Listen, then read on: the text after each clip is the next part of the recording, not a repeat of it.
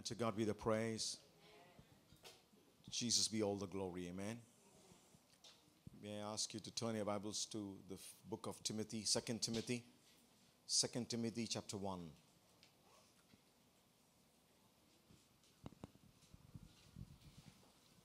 Second Timothy chapter 1.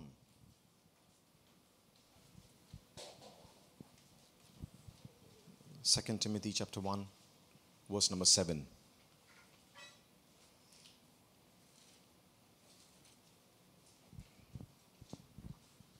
Let's read together loudly. So faith comes by hearing, and hearing by the word of God. So read in such a way that your ears are able to hear the word of God. Amen. Faith is generated, faith is produced when your ears hear the word of God. Not having heard, hearing, current. So let's read together. What does it say? It says, for God has not given us. Are you with me? He has not given us. There are certain things that God gives and there are certain things that God does not give. He says He has not given us the spirit of fear. But rather He has given us what? The spirit of power and of love and of a sound mind. Hallelujah. Are you with me, church? So if you're expecting the spirit of fear from God, it's never going to happen. No matter how much you pray and how much you fast. Because He said God does not give us the spirit of fear. In other version, it says God does not give us a spirit of timidity. So if you behave and conduct yourself like a timid person, it is not from God. Are you with me, church?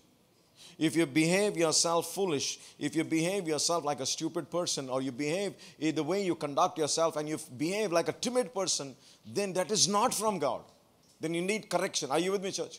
There has to be some realignment needs to be done. Because the Bible says, on the contrary, the Bible says, He gives us a spirit of power and of love and of what? A sound mind. Another version says, sound mind is wholesome mind, healthy mind, sound-mindedness. You're able to do, or you're able to, what you call, is make the correct judgment. Your decision making is sound. Hallelujah. Are you with me, church? Look at what the Bible says in Romans chapter 12, verse number 2. Romans chapter 12, verse number 2.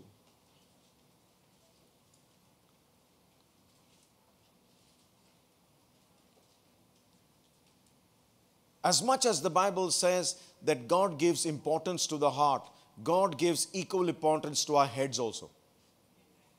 As much as God gives importance to heart, the Bible says, the word of God said, God told Samuel, from that's where we got it. He said, man looks at the outward appearance. He looks at the outside.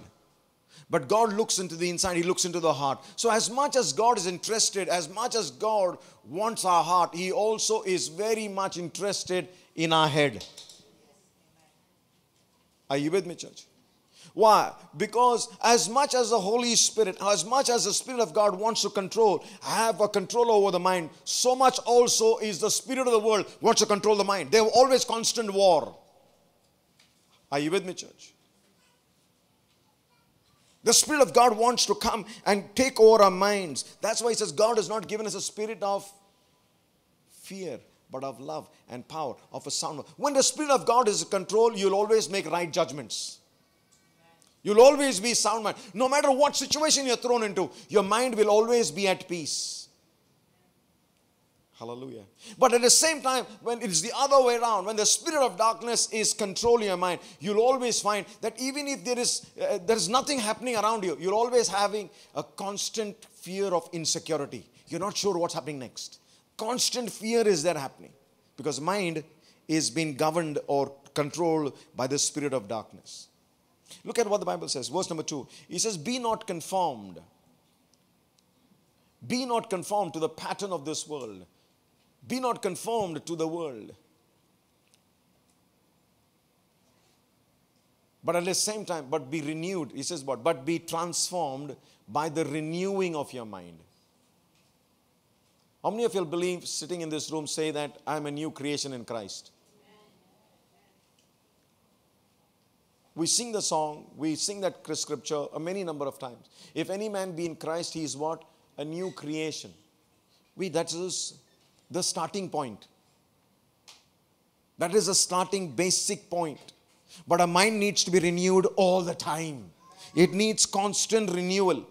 That verse, if any man be in Christ is a new creation, it's not settled once and for all and the mind go anywhere. No, you got to take care of your mind. The Bible also says what? Your mind needs to be renewed. The mind needs to be transformed by the renewing of your mind. That means every day there has to be renewal. Look at what he says. Be transformed, be changed by the, not removal of your mind, but renewal of your mind. Don't remove your mind. Sometimes we follow the Lord and we live a life like a mindless Christian. No, God is not raising up people who are mindless, who are mindful. Renewal of the mind. He said that you may prove, that means you may testify. You may have some evidence to give what is the good and acceptable and the perfect will of God. That word prove, that means you have a living proof. So when your mind is renewed, you'll always have a proof of the goodness of God. You'll always have a testimony to give as a proof and say, my mind, that's what the thing is about renewal of the mind. When the mind is renewed, you'll always have something to testify and say, hey, God has done this for me and God has done that for me.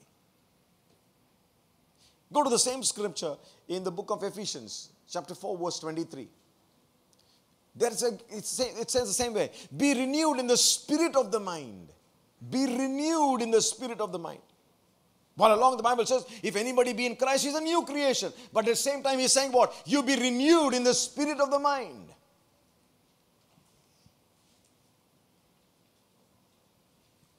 Is that what it says in your Bible, church?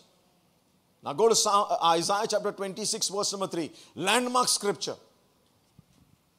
Never forget this. Write it. Let it be written. Let it be embossed. Let it be engraved on the tables of your heart and your mind. Look at what he says. Isaiah 26 verse number 3. He says what? You shall keep them in what?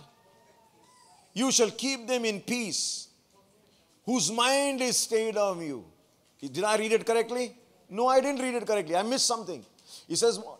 He keeps them in perfect peace. That means there is something called peace and something called as perfect peace. They're two different things. He said, God keeps them in perfect peace, whose mind is stayed on Him, whose minds are focused, completely what you call fixed on God, fixed on Him, fixed on Jesus. He says what? Be renewed. He said, be transformed by the renewal of your mind. Be renewed in the spirit of the mind. Here it says what? Listen, church. A mind that is controlled, the mind that is governed, the mind that is looked after by the Spirit of God, it'll always be in a state of bliss. When I say in a state of bliss, it's not bliss in the way like, oh, loads of money and loads of wealth. No, church. There are people who have loads of money, but when it comes to peace, they're disturbed. The perfect bliss is the person who has an amazing state of mind, what is called very peaceful. No matter what's happening outside, you're peaceful. Are you with me, church? A person who's at perfect peace, it does not matter what the storm is doing outside. I don't care. I can take my pillow and I still go to sleep. That's why he says, look at Jesus, the author and finisher of the faith, because he could sleep very well. Rather, I would say probably he was snoring. Somebody had to shake him. Jesus, we are perishing. Get up. Don't you care what's happening outside? We are perishing. Somebody had to shake him up. Get up, get up. This is not time to sleep. That talks about Jesus being in perfect peace. No wonder the word of God says, when you're running your race, the course that is set before you, make sure your focus on your mind be on you. You will be at peace. So let there be storm outside. Does not matter. Because he says, as long as our mind is stayed on the Lord, He will keep us in perfect peace. Because he says what? Because he trusts in the Lord. Hallelujah. Are you with me, church? Ask God for grace, even as you're going to partake of the communion table this evening.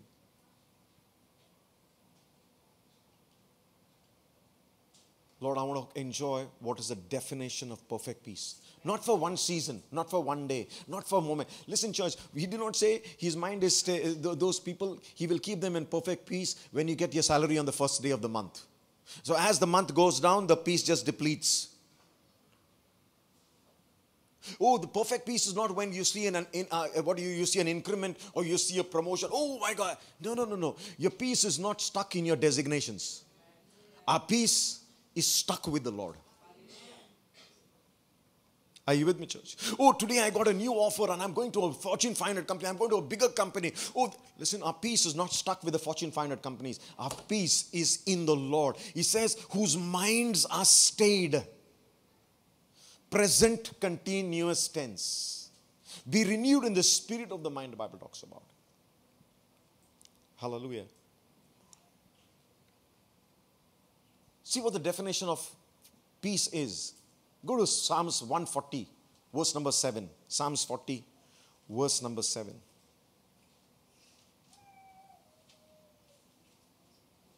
Verse number 7. In the book of Corinthians, the Bible says, who has ever known the mind of the Lord? Who can read? Who can know the mind of the Lord? Who can ever fathom the mind of the Lord? Who can understand? He says, but yet we have the mind of Christ. Psalms 140, verse number 7. What does it say, church? It says, oh God, the Lord, the strength of my salvation. You have covered my head when? In the day of the battle. It is not just in the day of the blessing. In the day of the battle, what have you done? You have covered my head. Wow. That's a good word, church. When you're in the midst of something that you're not prepared for, in the midst of something that you didn't expect, in the midst that you are in the midst of trouble, in the midst of all the difficulty, the Bible says what? He says, Lord, you have covered my head, you have kept it. That's why I said, as much as God is interested in our heart, God is also interested in our heads. He is interested in our minds. And when He knows when you and I are going through a fight, when you and I are going through a difficult phase in life, when you are going through severe oppositions, severe troubles, He says what? Lord, you have covered my head in the day of the battle. Hallelujah. Because the real battle is happening in the head right now. Hallelujah. If you sit right now and you be honest with yourself, do you know there is some conversation happening in your head? I cannot hear it, but it's very loud.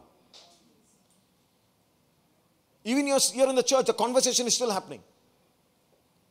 The neighbor cannot hear it. Your husband cannot hear it. Your wife cannot hear it. Children cannot. But it's too loud for you and you can hear it loudly. The conversation is happening. Head. Because the Spirit of God also wants to take over. At the same time, the Spirit of the world also wants the same thing. And whoever has the mind has the control. Hallelujah. May I ask you a question?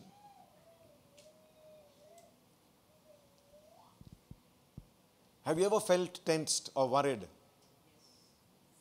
Have you ever felt tensed or worried? Anxiety? Have you feel fearful anytime? May I ask you a question? If you say yes, all of us, including me. Where does the fear, where does the anxiety, where does the worry, where it all starts? Where does it start? Does it start on your nose? It's on your ears? Or your toenails? No, it starts here. Once you start here, then it transcends. It sends everywhere. You'll start somebody shivering. You'll find a palm that is sweaty. You'll find somebody your legs are shaking. You don't know what to say. Everything happens. Why? It starts here. Then it gets everywhere else. It is not the other way. Are you with me, church? It is never the other way that you feel tension here and then goes here. No, you don't feel tension and then goes here. No, when you feel tension, it goes in your hands. Everything goes haywire. Your language, you start to falter, or your speech gets out of sync. You're not able to make sound decisions. You just don't know. You're confused. You just don't know what to do. When the tension is happening here, listen, sometimes you're sleep deprived. Hallelujah. Are you with me, church, this evening? I want to talk about, have you ever come across, you're walking through a corridor or you're walking through a step and you see the ceiling little low. They put one board when you're getting down the step or you're walking down. What does the board signify? There is some cushion over there and they write in red in bold letters. What does it say? Huh? Watch your head. Mind your head. The topic today is mind your mind. Mind your mind. Mind your head. Mind your head. Because it's very important to mind your head. So when you mind your head, you don't say you like a macho man. Oh, I can go through this wall. That's stupidity. When you see that thing, watch, you'll do what? You'll duck. You'll just bend down. You'll just go aside. You'll make sure, you will not go there, let me do a headbutt. No, you will bend down. That means if I'm careful to read that signboard and I'm careful to take care of myself, then we also need to pay attention to what the Word of God is saying. Mind your head. Look at somebody and say, mind your mind. We have heard this word many times, mind your business. No, today we need to mind our own mind. Mind our own. Look at somebody and say, mind your head. Watch your head. When you say mind it, watch over your head. Very important. If God is giving importance to take care of our mind, then I think it is important to take care of it ourselves.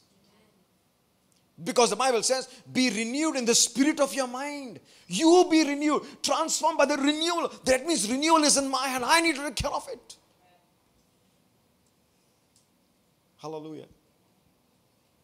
Go to Psalms 23 and verse number 5. Psalms 23 verse number 5. What does it say? Don't look in your Bible. Look at me.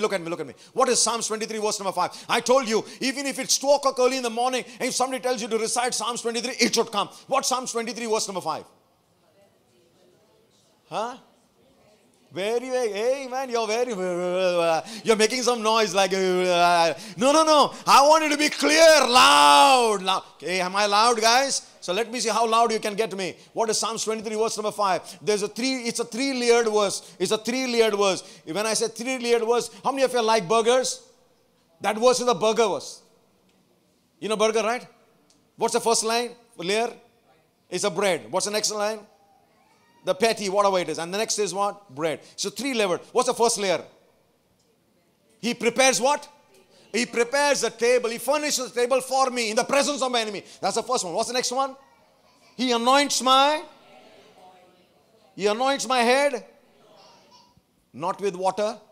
He anoints my head with oil. What's the last part? What's the last part? And my cup runs over. I'll leave the first and the last. I want to pay attention to the third one. He says what? It is God who anoints my... By the way, who wrote this psalm? David. King David wrote it? King David wrote, right? Now go to Psalms 92, verse number 10. Go to Psalms. I want to put a base to what I'm going today. Psalms 92, verse number 10. Psalms 92, verse number 10.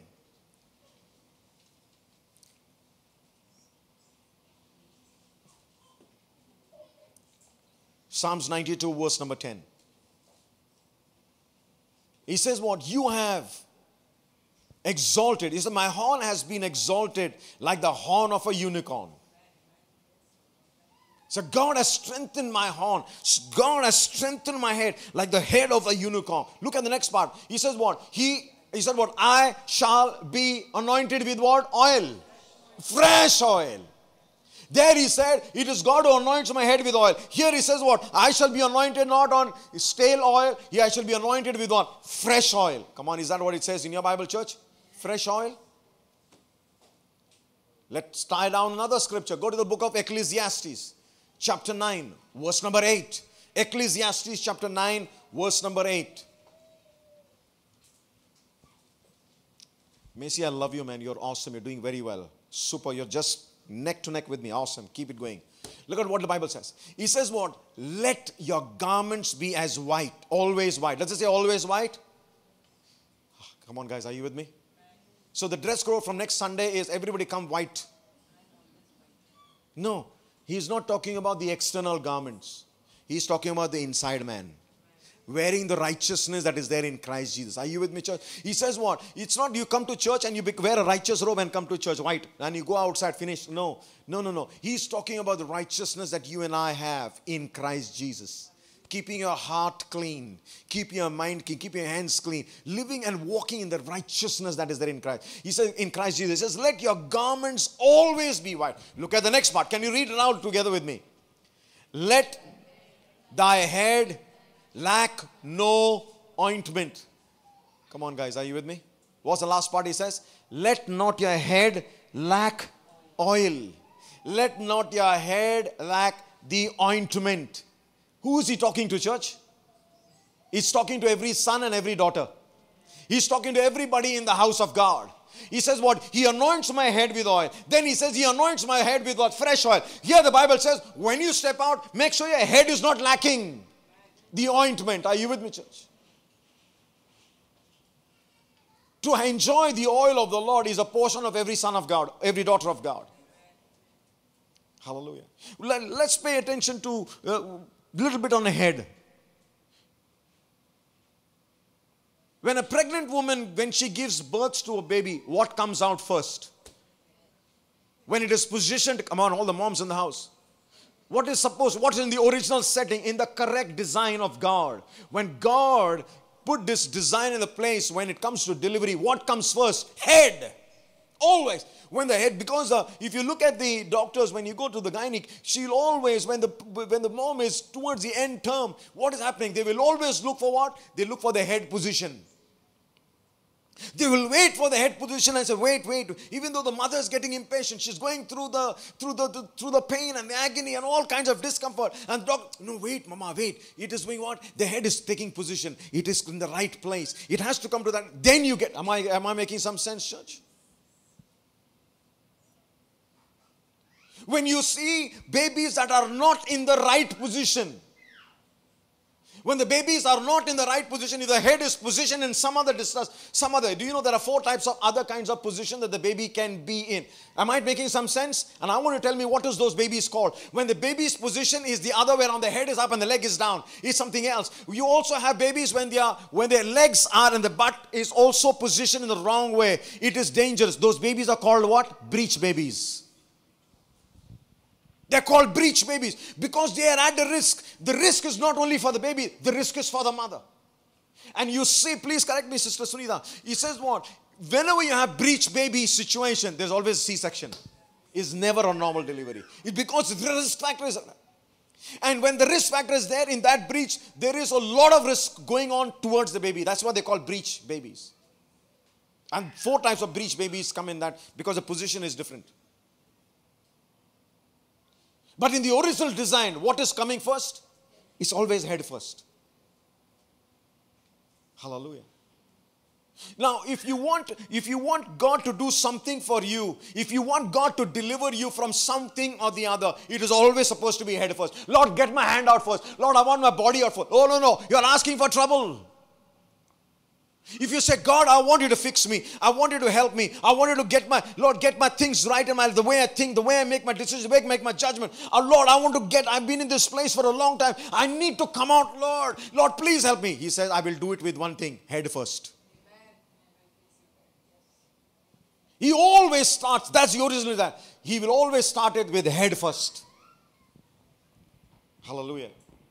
When Anna was pregnant with Judah, that time she was in labor and she labored for 11 hours. Long time. It was a long time of labor, very slow. I don't know, Sister Sunita, were you there for Judah? You were there for Abby. In the time of that 11 hours of labor, finally he was born at 9:54 in the morning. But prior to that, the whole night she was there in labor. Now, when that happened, when they saw the opening was happening and they could see this part of the head, and the moment that head started moving in the direction was not. And the moment the head popped out, they just held the baby with this. By the way, if you ever have all the husbands in the house, and if you get your wife pregnant, be in the ward. It's a great thing.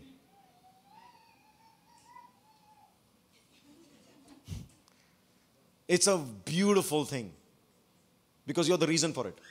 So you need to experience the miracle that is happening in the ward. It's not a joke. It is a miracle that is happening in the ward. And if you ever get an opportunity, you should be in the ward. And I thank God. That's why I could use today in my analogy. The moment the midwife had a grip over the baby's away, all she did what? She just pulled the baby out and he came with ease, just came like that. There was no struggle. For 11 years, she may have struggled through that thing. But the moment the head came out first, the body just came out. The body did not spread itself. The body did not have to struggle. It just took fraction of a second. The moment the head was out, the whole body just came out. There was not a struggle. Listen, church, it's the same thing with us. If God has a grip over your head, your body will just come out. You'll come out of your delivery very quickly. You don't have to struggle. There is no struggle when you allow God to get His hands around your head. That's why I said, great peace have they whose mind is stayed on the Lord. So the moment you have God in control over your head, your body will automatically, like one noodle, that listen, you don't have a struggle when you're swallowing a noodle. Anybody has a struggle when you swallow your noodle? No, you don't. It just goes with ease. Come on, yes, no? You may have a struggle with your chicken and with your what you call your wait, not rice, your steak, but with noodle, it just goes, right? In the same way, when the head is in proper position and the grip is there with the midwife, all she does just brings it out, just comes out without any struggle. Church, if you've been laboring in your situation for a long time, get your head correctly positioned. Your body will not struggle. It'll just come out. Am I making some sense, church, tonight? Look at what he said. By the way, when David wrote this, the Lord is my shepherd and I shall not want. He was a king at that time. And then in that story, he says, Lord, He anoints my head with oil. As much as it's important for us to pray the Lord that He taught us a disciples' prayer, He says what? Give us today our daily bread. It is far more important to pray this, say, Lord, anoint my head with oil. I'll tell you why. It's okay, leave him, Sam, leave him. He's exploring this place. It's okay. It's okay. He just said, make sure that he doesn't fall. There, he's so happy, baby. Do you know this is the first time that he's doing in the church? He's exploring himself. It's okay. Now, he said, Lord, anoint my head with oil. Where did he pick this up from? When he said, the Lord is my shepherd. Can somebody remind me, what was David's previous profession before he became the king? What was his profession, church? Sorry? He was a shepherd boy.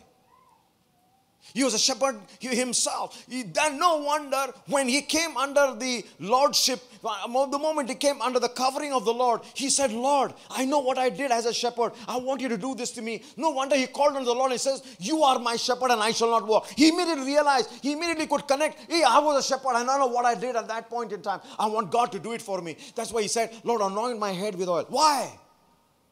What was the connection that he had as a shepherd? What was the connection that he had that he became the king? I said, Lord, you are my shepherd. I want you to anoint me. Because in those days, pay attention to this. A lot of new people in this room are new or may not know this. There is a significance of the shepherd using the oil. Using the oil where? Not on his head, but on the sheep. Because every time they took their flock to graze, every time they took their flock for their feed outside, they didn't take them to a curated garden. They did not take them to a place, it was like ready-made agriculture. They would take them in the wild, on the mountain top, in the valley below, ups and downs in the wild. Just take them, just a staff in the hand and you just lead them. Now when they led them, he would do one thing. The shepherds in those days, they would do one thing. They would make sure that the head of every sheep, every flock of them, what they'll do, they'll drench it with oil. They'll pour oil on their heads. Either they would use linseed oil or they would, in those days, they would use olive oil. And both oils are very sticky in nature. Why? Why would they take the oil and pour it over their heads and drip it around and leave them and then let them go? Because these ones are grazing. Their heads are always on the floor. They're always looking for grass. They're looking for a feed. So what is happening is they would be in the dirt at all times, exposed to all kinds of flies. The moment they were exposed to all kinds of flies, what these flies would do, they'll be like moving around all their looking for the openings. All of the place they'll be looking for, they'll be flying all around. What are they doing? They're looking for the openings of the ear. They're looking for the openings in the nose. They're looking for the openings around the eye. They're looking for the openings around. Why are they looking? Because the moment the fly enters inside, after some time what it'll do, it'll start laying eggs. Once the legs are hatched, what happens? Those ones don't fly out, they make their way inside their head. Once they made their head inside, once they have made their way inside their head, have you ever seen, I don't know if you've seen in your country, but in my place I've seen, have you seen those flocks or the sheep or the goat when their head is messed up, they're doing like this? continuously repeating that. No, they are not having somebody is playing the bass guitar for them for their head bang. No, that's not the thing. They are having a head because there's something that is messed up in their head. And they're constantly doing this. Why?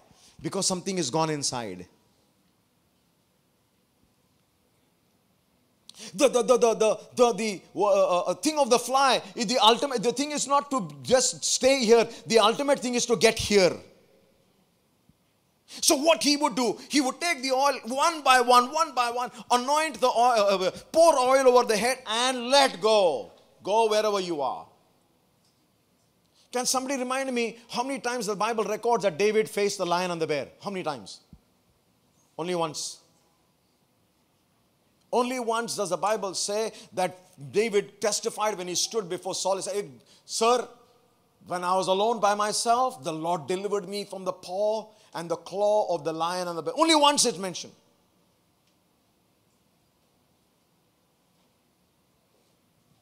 And you know what? We are also looking for the lion and the bear kind of testimony. We are looking for the Goliath testimony. Say, oh, we want this. Hold a minute. Flies are flying every day. We are no different. That's why you could take the analogy or you take the thing as a routine as a shepherd. Now he said, Lord, now you are my shepherd. Please anoint my head. Because I may not be exposed to the lion and the bear every day, but I am exposed to the flies that fly around me all the time. So I need you to anoint me, because I know if I allow them to get inside there, they will get inside here. Hallelujah. The fly problem is found in the low places everywhere. It's in the routine of life. If you say, Lord, I want to operate in the spirit of a sound mind, and pray, Lord, anoint my head with oil. Because it's the oil that does not allow the fly to get. Because the moment the fly, if the guy is well oiled, if the sheep is well oiled, when the fly is flying around, he'll get stuck. It will not go forward. It will not go, because that's the work of the oil.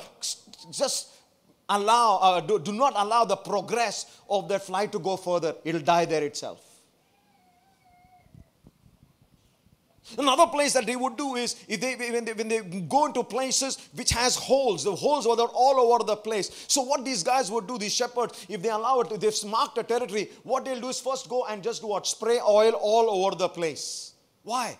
Because out of the hole, these guys are down, they are not paying attention, their eyes are down here and there, because that's the way they are. So simple those sheep are. So they're always down looking here and there. What will happen? They never know from where a snake would just come out from the holes and go strike them. But the Bible, but these shepherds had wisdom.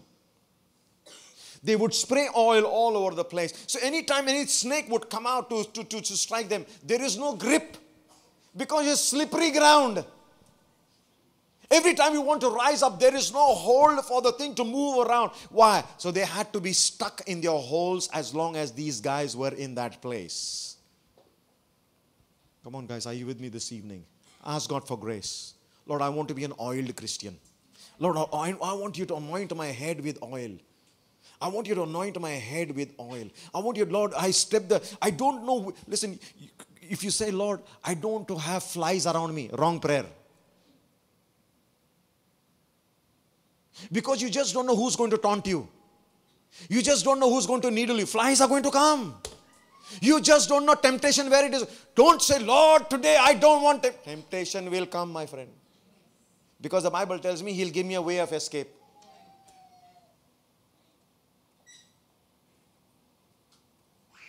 Are you with me, church? There is so many flies that happen. Flies called greed.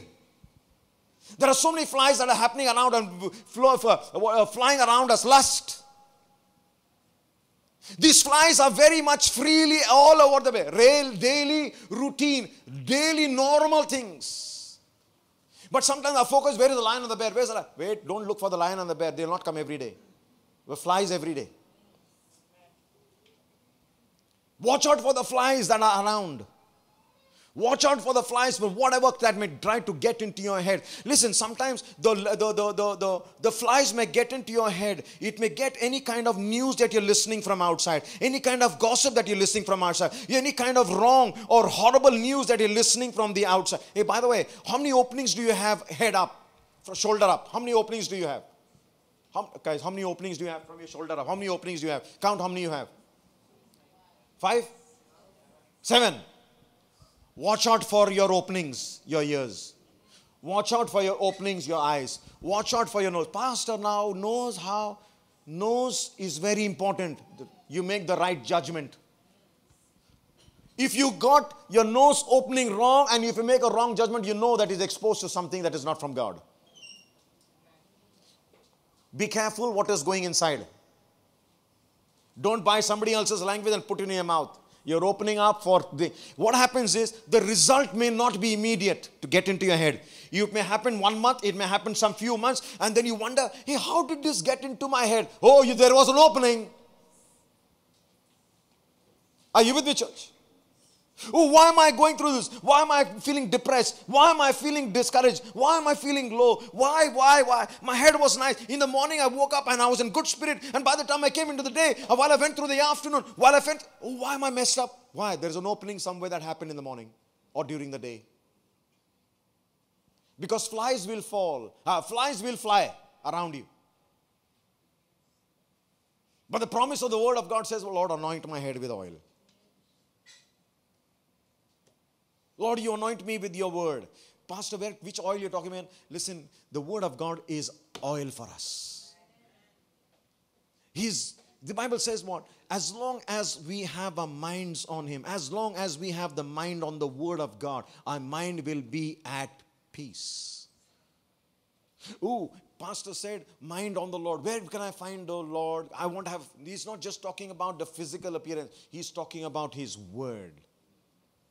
If we are mindful of the word of God, our minds are full of the word of God, you'll always be in a place that nothing affects you, nothing gets inside here. Hallelujah. There are many people, there are many power of darkness that is waiting to strike us outside. When you're oiled, they have no control. They have no grip over you. Come on, guys, are you with me? You just don't know which hole, who's hiding.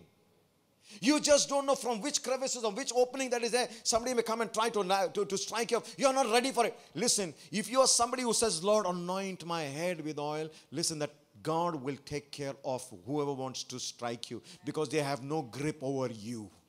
They don't have grip to come out. They say, oh, better stay inside, Baba. This guy is anointed. You know, it is so important to be anointed. And this, to be anointed, is not for an elect and select few. It is for everybody. Come on, guys, are you with me? Listen, church, anoint your children with oil. Before you sign them up for the best of tuitions, pray every day. Lord, anoint my son, anoint my daughter. They may not understand. No problem, you don't understand. You anoint them. You be the shepherd for them. You be the under shepherd for your own children. Because you just don't know what flies they are exposed to outside. Are you with me, church? If you look at the target today, you look at the transgender and all kinds of what you call identity crisis that people are having in the world. They are not looking for adults. They are looking for little children. They want to do what? Fly. Push it in the year now at this age. Because by the time to come to 13, 12, 15, 16, the guy may be, the child may be a boy. And he says, like, yeah, I'm feeling like girl. Oh, somebody opened many years back. Sometimes it may take that many years to do what? Mess the head. Oh, I don't know. I feel like a girl and I feel like a boy. Excuse me. It is my responsibility to take care of my children. Are you with me, church? Every dad in the house, every mom in the house, be a shepherd for your own children. Pray and ask God for grace. Pray and ask God for grace over them, that you would anoint them with the word of God. Speak them the word of God. Teach them. That when they grow up, they don't have identity crisis. Who am I? I don't know. He, she, both, all. Hold a minute. Teach your children. Because, listen, church, we are not all the time with our children in the marketplace. They are on their own, and you just don't know what flies are flying around their head. Are you with me? You see children at tender age, they are smoking. At tender age, they are into substance abuse. You just don't know which of our child is exposed for those flies around. But pray, God, anoint my children with oil. That's why I said, as much God is interested in our heart, God is interested in our heads. No wonder the Bible says in the Ecclesiastes 9 verse 8, he says what? Make sure that your heads do not lack ointment. The beauty of our God is, He's not anointing us with stale oil. He anoints us with fresh oil. Are you with me, church? Go, sit before the Lord. Start your day. Lord, anoint me with your word this morning. Lord, a fresh word. I don't know what the day is lying ahead of me. I don't know whom I'm going to face, how I'm going to face, when I'm going. Lord, I don't know. But Lord, I want you to anoint my head. Lord, I want to start my day. Anoint your head and walk out of the house. Don't go with dry heads, just walking out like that. Then you have a problem when you come back home and say, hey, this is not the way I started. I don't know what happened during the day. And I messed up today completely. And you come across and say, please don't talk to me. Leave me alone. Please just give me my space. Listen, when you have a give me my space problem, no, then there's something somebody's messed up here. The mess up is not with the spouse. The mess up is not with the children. The mess up is not when they make this monkey dance and down, sing aloud, scream aloud. The problem is not them. The problem is something happened here. Leave me alone. When you have a leave me alone situation, no, then you really say, God, I want to come to you. Anoint my head. Fix my head. Heal me this morning. Heal me in this time. Listen, our God is a merciful God. He can get inside your head and heal. Hallelujah. Are you with me, church? Today, one common fly is flying everywhere, which causes depression like this. Anybody sneezing, they're depressed. And depression does not happen overnight. It's over a period of time. Are you with me, church? You feel low, you feel heavy-hearted, you feel like, something that's troubling all the time. Listen, church, you just allowed some fly to get inside, either through your ears or through your eyes. Through your opening that is there. That's why it is important to take care of your head. The ultimate goal is not the ears. The ultimate goal is not the opening. The ultimate goal is to get inside here. No wonder the Bible says, be transformed by the renewing of your mind. Keep renewing your mind with God's word. He says what? He says, by the washing of the water, by the word. Are you with me, church, this evening? No wonder this man was a shepherd and he could go back to the Lord and say, Lord, you are my shepherd, you do it for me. I've done it, Lord, you do it for me. Hallelujah. In Jesus' name. To God be all the glory. Go to Exodus chapter 4. Quickly, Exodus chapter 4. Oh no, before you go to Exodus, why did I go to Exodus? Go to Ephesians chapter 4, verse number 27. Ephesians chapter 4, verse 27. See what the Bible says. Give no room to the devil. Neither give place to the devil. Is that what it says in the Bible? Do not give place to the devil. Is that what it says? You look at the same scripture, and in another light, the Bible talks about in the book of Corinthians, 2 Corinthians chapter 2. He says what? Do not be ignorant of the devil's devices. Don't be ignorant of it. Don't be ignorant how the devil works. Don't be ignorant of how the enemy works. Don't be ignorant. Don't be simple. Don't be timid. Here he says, do not give place to the devil. I've used this analogy multiple times here. How many of you like to give place to the mosquito on your face? Come on, guys, talk to me. How many of you enjoy the mosquito when it's on your nose? How many of you enjoy mosquito that is there right on the back of your palm or your arm, wherever it is? Oh, there it's on the thighs. It's in your calves. It's on your legs. It's on your feet. How many of you enjoy mosquito? Oh, please, I love it. Please, go ahead. I love it. I like it. How many of you are very kind to the mosquito? Maybe he's hungry, Baba. Let him feed. He didn't get anywhere else. Okay, fine, no problem. Or then he said, oh no, I'm loaded with blood. Take more. No. You don't tolerate the mosquito, right?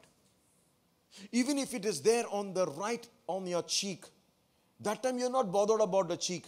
You're saying what? Even if it means to slap, even if you slap yourself hard, your goal is not to give you a slap, but your goal is to kill the mosquito. Yes, no?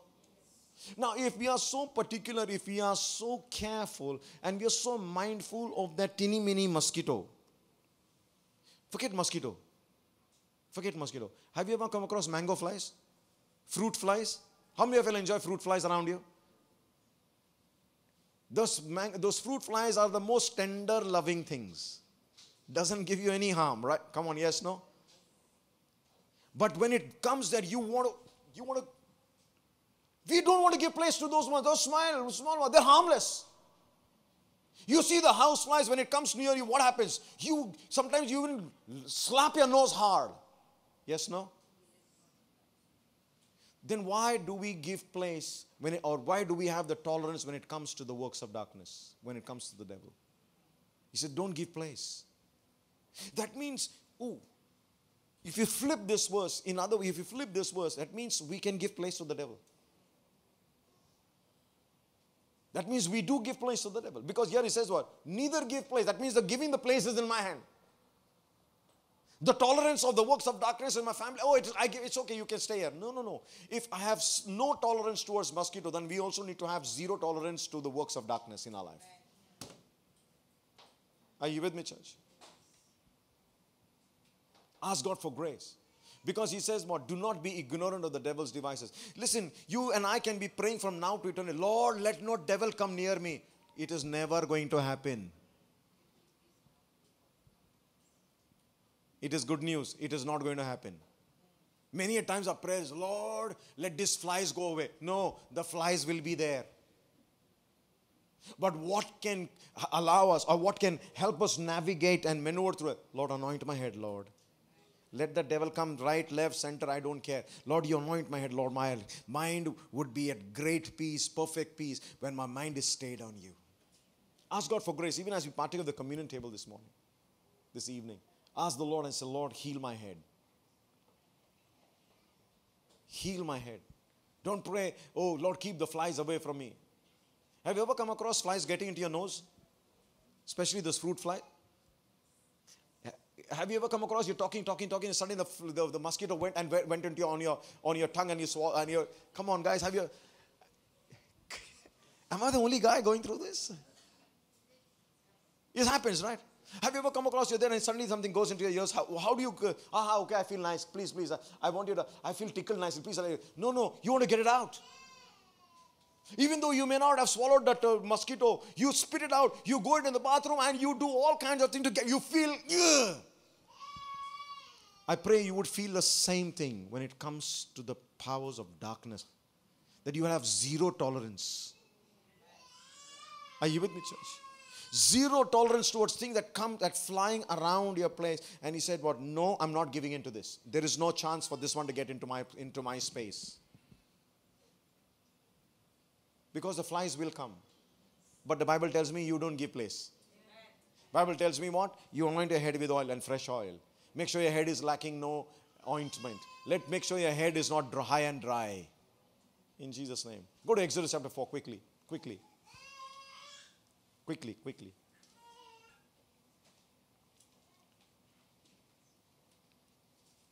Exodus chapter 4, and stay there with me. This is the time when Moses had just an amazing, what you call encounter with the Lord. He had an amazing, powerful encounter with God. You saw, we read that he had what you call a tree, a bush was on fire and yet not consumed. It was a spectacular thing that in front of him, never seen before, never heard before, never experienced before. Somebody else said, no, first time, the whole thing is bushes on fire and yet it is not consumed. And the Lord tells him, listen, I've heard the cry of my people. I want you to go back to Egypt, because he was on the run for 40 years. And said, now you're going to go back and get my people free. I want my people to go free from their bondage. I can hear the cry come to me. I want to send you now. Go now. Go. That's what was in chapter 4. And the Bible says what? Moses is telling the Lord. He said, Lord, those people will not believe me. The Jews, your children will not believe me, Lord. Who am I? Uncircumcised. Who am I? What am I? They will not believe me. It is not going to happen. And the Lord said, what's in your hand? Oh, I have a rod. Okay, throw it down. First miracle. What happened? The rod became what? It became a snake. Second miracle. What did he say? Go back again. Because the Bible says the moment it became snake, Bible says Moses fled from the scene. He ran away. Come back again. What's the second miracle? He said what? Pick it up by the tail and it became a rod. Come on, yes, no? Next miracle. He said take your hand, put it in your bosom, around your chest. And the Bible says bring it out. It became leprous. Fourth miracle. Oh, do one thing. Put it back again in the same place. Bring it out. The Bible says what? It became restored back to fresh flesh. Back again normal. He has already experienced the miracle and the power of God in his life personally. Nobody watching around. And now go back. No, Lord. They will not listen to me. Then he begins to try to negotiate with God. He's saying, Lord, I have a speech impediment. I have a speech problem. I am very clumsy the way I speak. I falter. I used to see how I'm going through. Lord, I can't speak. I can't hold a conversation properly. I can't speak straight, plain people. I can't hold. I'm very clumsy. I'm faltering. I'm stuttering. I cannot hold a conversation and all that stuff. Guess what? In that story, God tricked him. Do you know God tricks even today? Oh, nobody will say amen to that. Oh, Pastor is speaking the word of God. Wait, hold a minute. God tricked him and says, wait, you have a speech problem? No problem, no worries. Your brother is going to come on the way. He's on his way to say hello to you. He's going to greet you. His name is Aaron. And when he comes, I will speak to you. You put the words in his mouth, and from here on, he will be the spokesperson. But I am going to take you. At that point in time, God did not tell him, okay, I'm going to send you to a speech therapist. We'll get you fixed. Get your speech therapy done very well. You can speak with eloquence, and you can speak with clarity. We'll dress you up nicely and then make you presentable. No. I see a lot of grace in that story. If you look at the Bible, the history of God is, He's always taken the imperfect people and used them for His glory.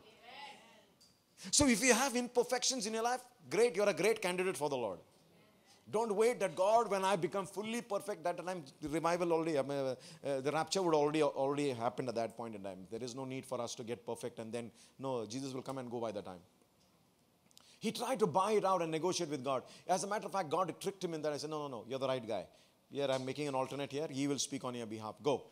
Next, the Bible says, they came to Pharaoh, chapter 5. He came to Pharaoh and he began to, what did he do? Hey, the Lord has sent me. The Lord has heard the cry of His people and He's sent me a message saying what? Let my people go free. So I'm come to take the people. We have come to worship God and all that kind. And then what did he do? He threw the rod there straight away, public display. What happened? The rod became what? It became a fish. No, it became a snake. Oh, Pharaoh said, oh, that's easy. I've seen that before. I can do this too. What do you? I called all the magicians. Hey, come on guys, show me a trick. And they threw their rods. And what happened? They also became snake. They became serpents. But what did Moses' rod do? It went and swallowed everybody else. Was Pharaoh impressed? Wow, never seen that before. Great, come on, take the people and go. No, the Bible says he was upset. Oh, people have so much of time to cry unto the Lord. They have so much time for prayer. They have so much time to seek the Lord. They have so much time to worship God. They have so much time to go outside in the wilderness and come back. Oh, so much time. Okay, from tomorrow, no straw. Because these guys were only doing one work, hard labor, making bricks. And for making bricks, they needed straw. And all the time it was coming from the stock, coming from the storage of Pharaoh. From tomorrow, he says, you will find your straw and you will make the bricks. And at the same time, he said what? The production will not go down. The production will stay where it is. What happened? The people said, Moses, you landed us in trouble. Please go home. We don't need you. We told you in the first place. We are better off here in bondage. We are better off here living under slavery. Why did you come? Why did you mess around? You brought the word of God. We told you it is not going to work. Look at the way we are. We are in deep trouble. Fast forward, chapter 6. He comes to the Lord and says, Lord, I told you in the first place. It was a bad idea. I shouldn't have gone. Why did you ask me to go? I told you people will not believe. Pharaoh will not believe. Go to verse number 28. Chapter 6, verse number 28. He comes to the Lord and he's having a conversation with the Lord. Bad idea. He told me, Lord, I told you in the first place it is not going to work. Chapter 6, verse 28. And it came to pass on that day when the Lord spoke unto Moses in the land of Egypt. God is speaking to him. God is not giving up on him. Look at the next verse. What does he say? And the Lord spoke unto Moses, saying, I am the Lord. Speak thou unto Pharaoh, the king of Egypt, all that I say unto you. He says, go, I will still send you. You are my man. You are the spokesperson. You are. I know you have a challenge when it comes to speaking, but you're the guy. You're not perfect. No problem. You're the guy. You're the guy. You're the guy. You're the guy. Go next verse. And Moses said unto the Lord, behold, I am my man with what? Uncircumcised lips, faltering lips. Clumsy lips. I can't speak properly. I am stuttering. I'm faltering. I am lousy when I'm speaking. I have a problem. As if the deliverance of Israel depended on the eloquence of Moses' speech. The way he behaved, I wish I had clear, as if the way he spoke, as if that speech was going to deliver people. No, it was not the eloquence of his speech that was going to deliver people. It was the word of God. It was God who was going to deliver. And he's giving, by the way, do you think God knew that he had a speech problem?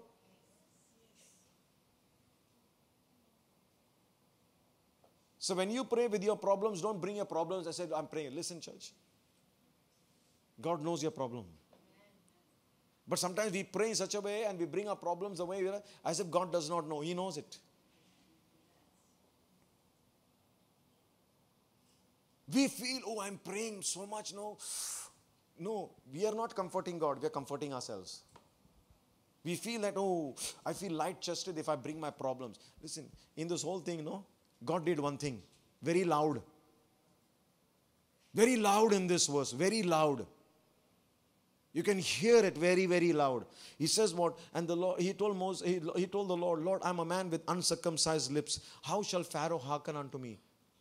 Go to the next verse. Go to the next verse. See what the Bible says. That's why I said, God was very loud when he said something. He was very loud. His action was very loud. You know, action speaks louder than words. Do you think action speaks louder than words? Very loud. And there was an action that you see that God brought, or the action that God did in this place. Go to verse number 1. He says what? And the Lord spoke unto Moses, I see, I have made you a god unto Pharaoh, and Aaron your brother shall be a prophet. Can you see some action here? What was the action? What was the action? Here he says, see, I'm sending you as a god to Pharaoh, and your brother is a prophet. Can you see an action? What is the action?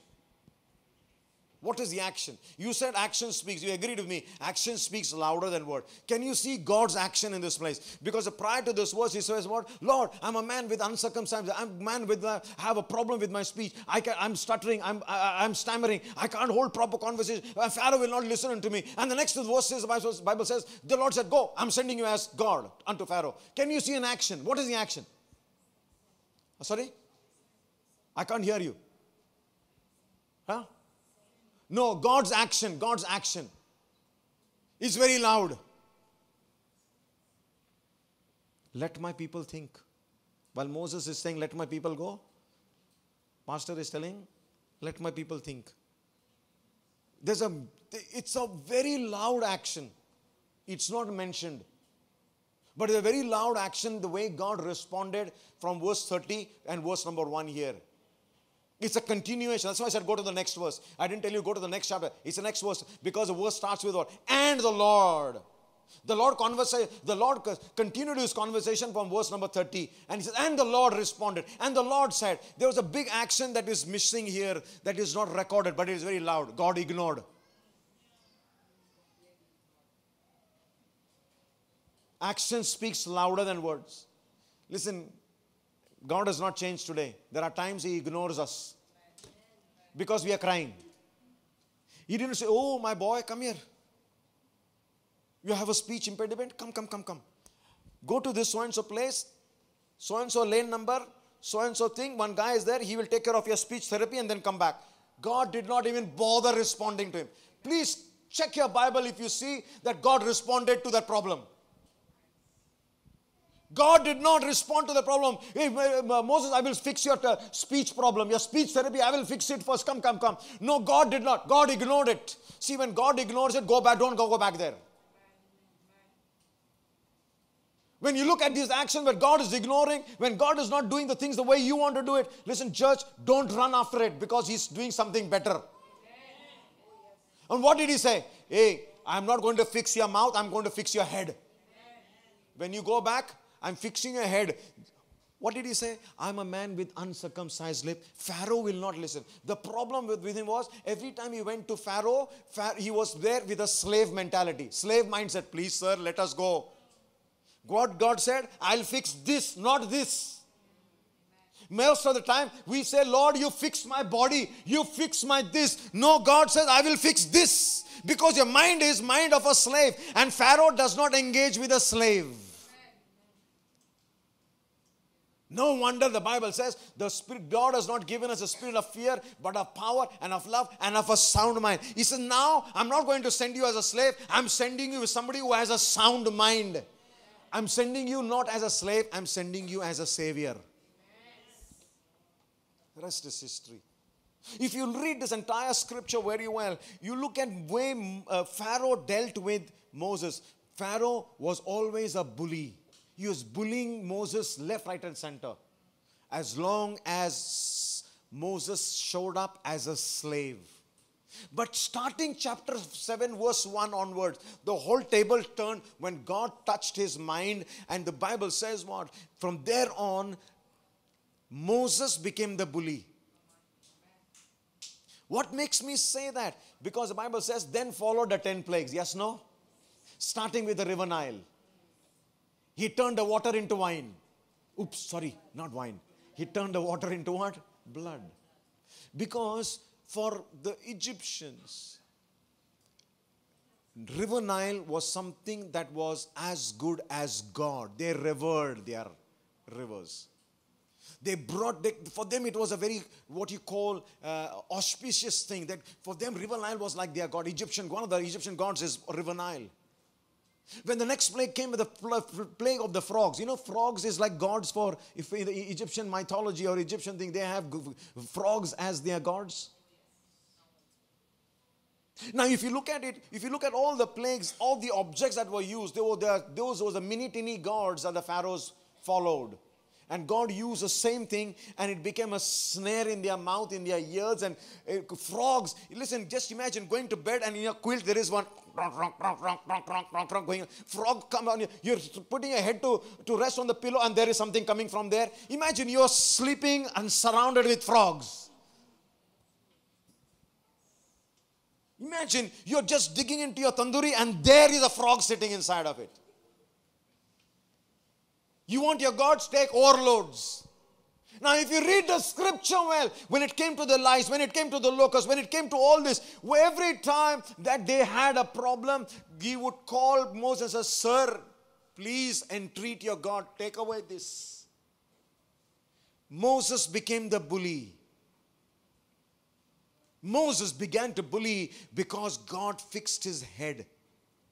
And no wonder Pharaoh said, sir, please pray to your God. Let this plague be averted. Let this plague stop. He said, what? My cattle is dying there. Sir, please do something. Sir, please do something. Sir, he said, entreat the Lord. If you read the scripture 8:8, he says, what? Entreat your Lord. Entreat your Lord. Pray unto God. God would have mercy on me. God would have mercy. Look at what he says. 8:8. Is that what it says in the Bible? 8:8. Moses 8:8. 8:8. Number 8.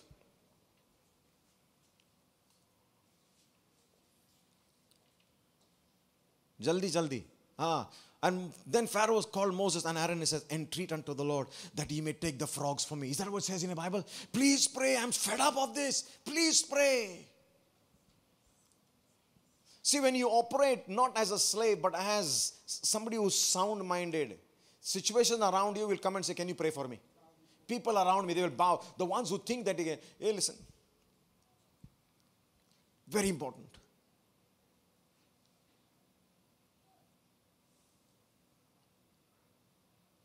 God did not say, I will take Pharaoh out of your life. I'll fix your head first. God did not say, okay, you have a problem with Pharaoh. He's the one who's bullying you. He's the one who said, okay, I'll take him out. No, he says, no, I will not take him out. I will fix your head first. When God fixed his head, Pharaoh became like on puppy. Why? Because the Bible says what? God told him, now I'm going to send you as God. Wow.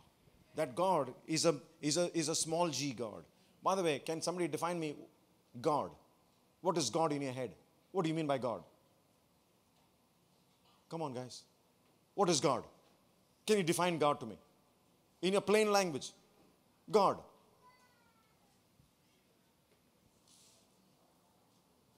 Oh my gosh. Such a simple question. So much of depth. You're so deep lost. God. No, he's not lost. So don't go deep finding. Just define me. What is God to you?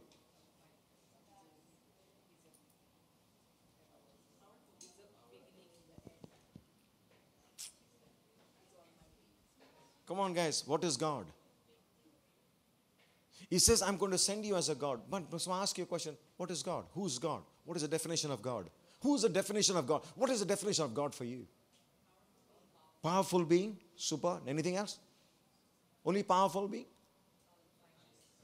Sorry? I can't hear you. You all are so nervous, man. Super nervous. Simple question it is. It's not a tricky question. What is God to you? What is God to you, man? What is God to you, guys?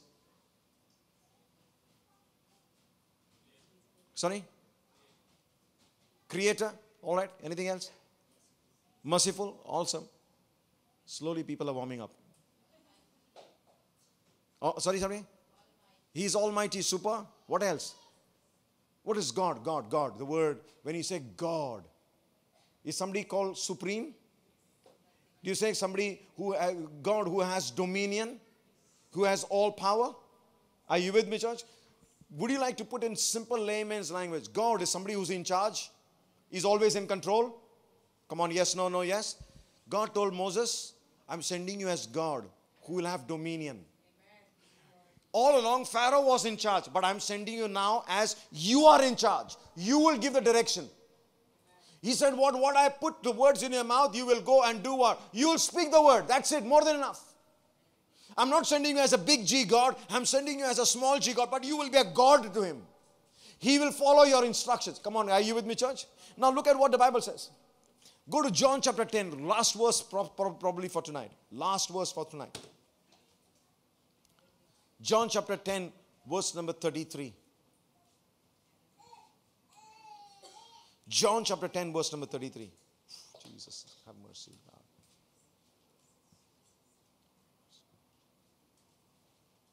He said, then the Jews answered him, saying, for a good work we stone you not, but for the blasphemy, and because you being man, you do what? You equate yourself, or you call yourself, or you make yourself God. Look at what he says. They were very upset.